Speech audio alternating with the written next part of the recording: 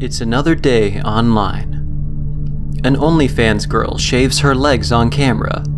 A furry finishes his latest Harry Potter fanfiction. Someone, somewhere, is making an apology video. Brace yourself. Here comes Serrachacast. Hello, gamers! I hate saying gamers, but I was actually thinking, what if we changed it to Goombas? Goombas instead of gamers. Because I actually say Goomba pretty frequently. I just use it. It's kind of a derogatory kind of name, but I don't know, it just sounds good. I've also been told that it's a racial slur for Italian people too, Goomba, but I've looked it up, I've Googled it because I do not want to say it on camera if it actually like means something bad, and I can't find anything saying that it's actually like a slur. I only heard it from one person, so if Goomba is a racial slur, please for the love of God tell me. I do not want to be the guy who makes a racial slur the name for his audience. Warning. Warning, incoming shameless plug. So, my fellow Goombas, my fellow Goomba gamers, I would just like to say once again, if you have any love problems that you need solving, any love issues, love conundrums, love dilemmas, and you want me to read your dirty laundry out over the internet, please send them my way. I would love to hear your love problems and I would love to try and solve them. I want to be a love guru. I think I said that last episode, but I said it like 20 minutes in, so nobody heard it. Send your love problems to serracha4u@gmail.com. That's SERRACHA4u@gmail. You know, just tell me what's going on. You know, are you trying to date a girl over the internet and it's, you know, she's talking to other guys on a different Roblox server? Are you sexually harassing the barista at your local Starbucks? Let me know. Let me know and I'll try and help you out, man. Or woman, whoever you are, I don't judge. If you want to sexually harass a barista, man, I mean, I might say something then, but anyone can do it, technically. But yeah. Send me your love problems, please. I want to read them. Send me your dirty laundry. Alright, that's it. This is the Serrachacast episode 2. What do you think of the name Serrachacast? I kinda like it. I think it's better than just naming it the Serracha Podcast. It's a bit more hip, a bit more neat. Because I feel like every podcast is just the blank podcast, and it's supposed to be like all official sounding and, you know, pretty cool, very like slick. And it's like, yeah, I mean, that's just what everybody else does though.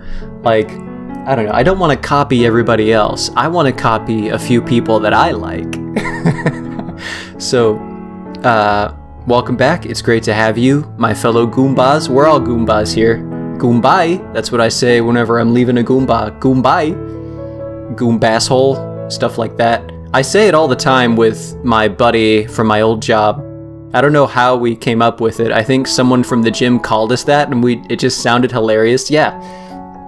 It was this Italian dude. He's Italian, one of those New Yorker Italians, you know, kind of a dick. Actually, he is pretty much a dick. And he would just call us Goombas. He would make like gay jokes about me and my buddy, like working the front desk. You know, and I don't really give a shit about the gay jokes, but just the word Goomba stuck out to me for some reason because it sounds so dumb. It sounds so stupid, but I love saying it. I'm switching it to Goombas, effective immediately, because gamer is funny. Gamer's got like to me it has an ironic kind of twang to it. Of like, yeah, I'm a gamer. What, I just played Tetris on my phone. What do you want from me? I play PUBG.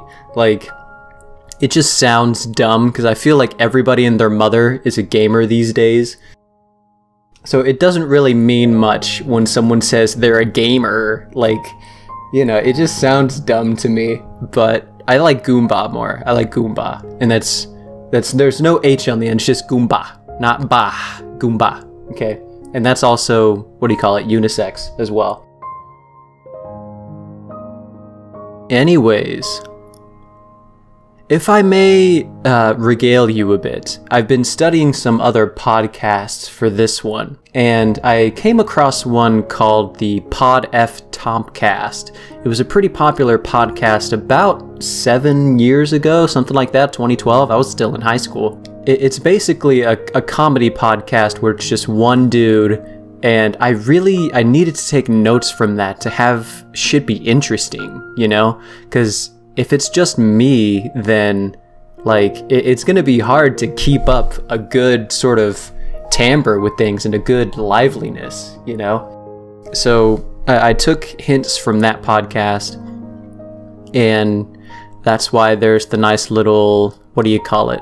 The piano music behind me. Oh, that's very sweet.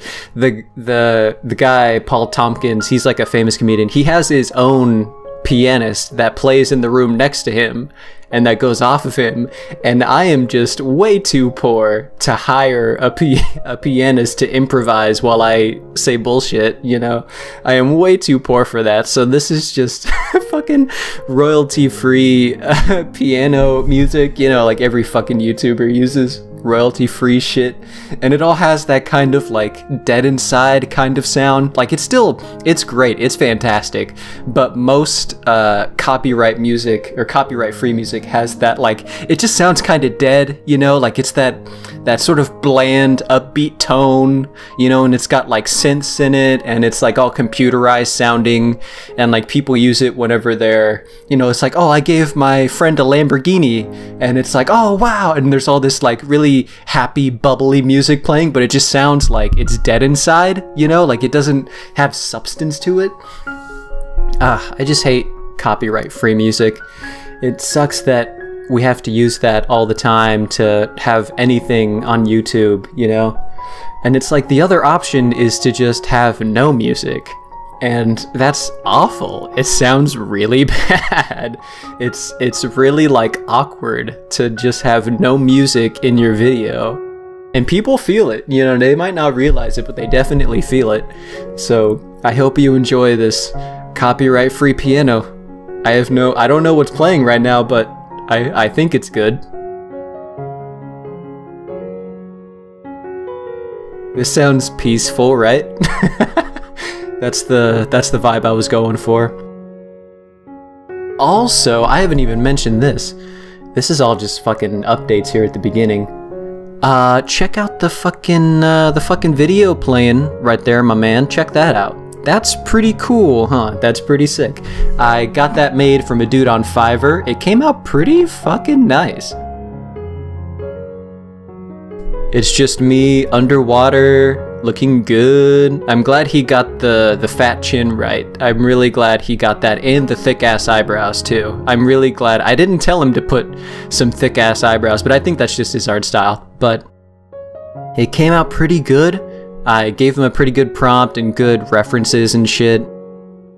I'm glad he made my legs not have any knees. I really appreciate that. I don't have any knees myself, so I appreciate the realism. I think it looks great. My hair looks good. It's fucking cool. I wish I could be this guy.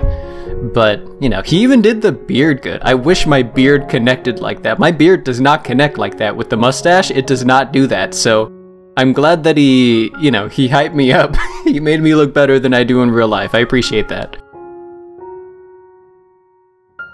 But yeah, I just wanted something that would convey like a pretty relaxed tone. I feel like all podcasts have to be relaxed because that's kind of the vibe of a podcast, you know? It's just somebody talking and it's pretty chill and you're just, you know, you're just kind of shooting the breeze. Like I've never seen a super like energetic podcast. I've never seen one that's like super upbeat and like, you know, it's very action oriented and it's like super dramatic. I've never seen that. There's probably ones out there, but I do not have the time or the energy to go surfing through podcasts and like trying them. I probably should though, because there's gotta be good stuff out there. Let me introduce you to a bit. Here's a little bit that I made, a bitty bit. What's the deal with Seinfeld? Okay, yes, I know all of you watch Seinfeld, but please stick with me. Seinfeld. It was one of the one of the first comedy sitcoms, I'd like to say. I'm gonna throw my dick out on the table and say it's one of the first comedy sitcoms, if not the first. But one of the first modern ones. Anyways, I just think Seinfeld is weird as hell. Is it not? Because what gets me about Seinfeld is that Jerry Seinfeld, you know, the creator, whatever, he wrote himself into the show, right? So it's essentially almost like a self-insert of himself into this super cool life, you know, of this comedian guy who has like good friends and they do a bunch of dumb bullshit together and they're having fun. And you know, that's a little bit weird on its own, but that's just kind of Hollywood. Like, you know, they had the Bernie Mac show and they've got that Gabriel Iglesias stuff on Netflix now. And it's like, yeah, comedians insert themselves into things. That's fine. What gets me is that, you know, in the show, Seinfeld is a single man for most of it, I think. And he's dating like a different girl every episode, right? So there's a lot of scenes in the show where it's just him, like, it always, the camera comes in on him making out with his girlfriend, and they're like going at it, like they're just locking lips, just fucking going to town on television in front of God and everybody. You know, Seinfeld's parents probably watch the show, so they see him just making out with some random girl, and it's always like a supermodel, you know, like she's always really fine. And it just, like, if you think about it for more than 30 seconds, it feels weird. Because it's pretty much a different girl in every episode that Seinfeld's dating, you know? And it's just like, if you think about it, Jerry Seinfeld wrote Jerry Seinfeld dating this girl. And like, he wrote that she would make out with him and like they would be talking about having sex with each other and like all this stuff.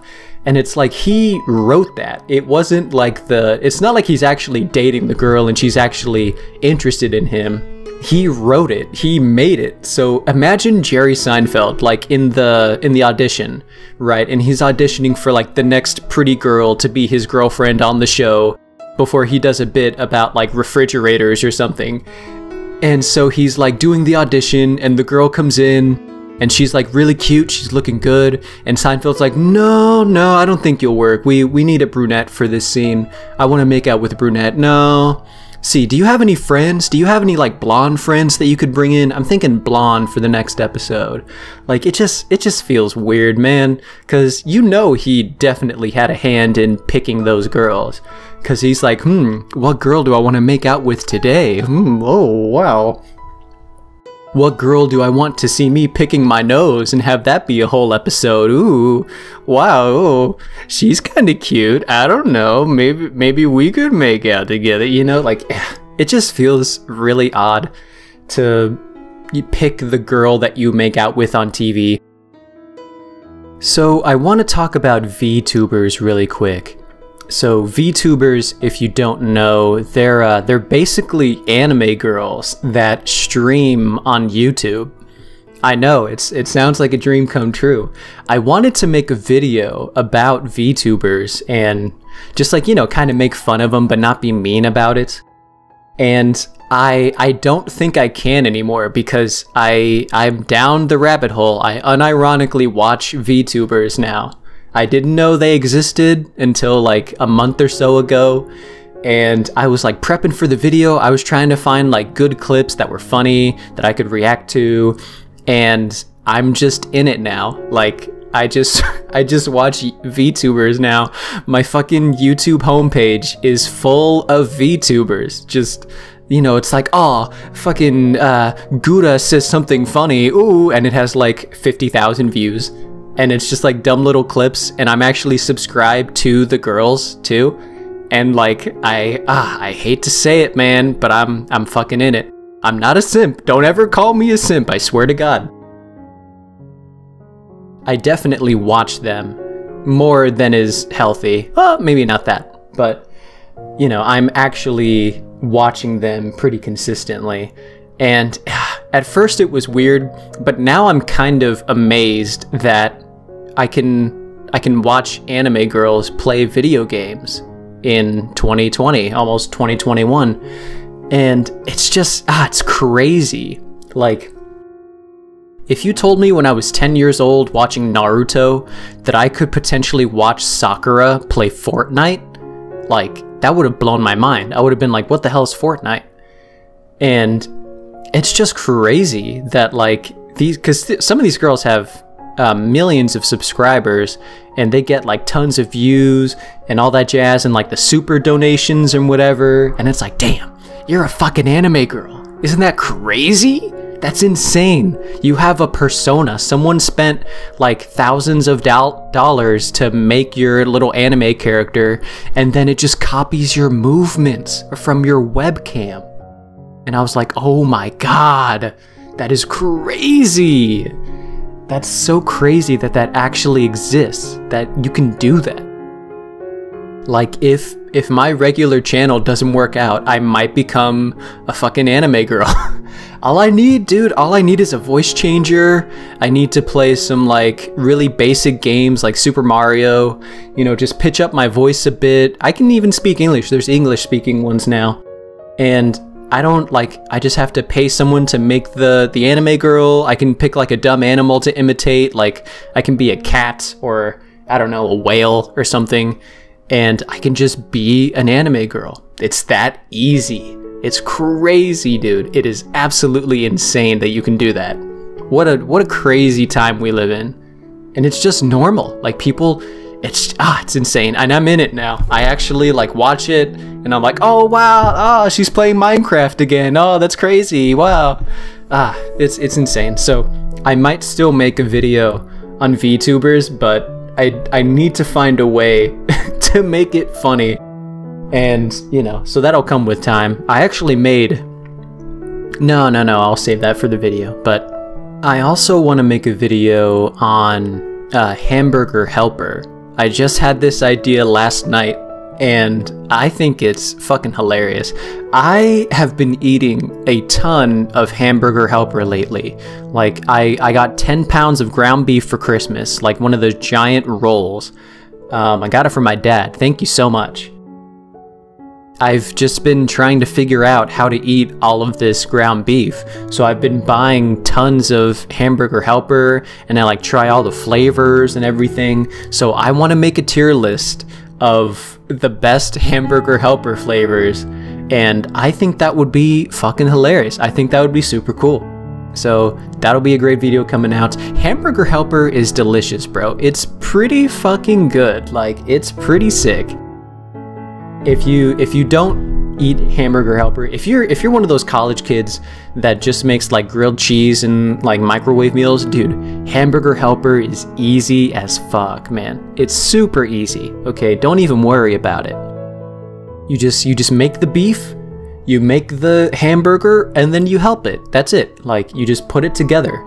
I literally mix it up, and it's like this giant pot, and I take the pot off of the stove and I bring it to the couch and I just eat it like an animal.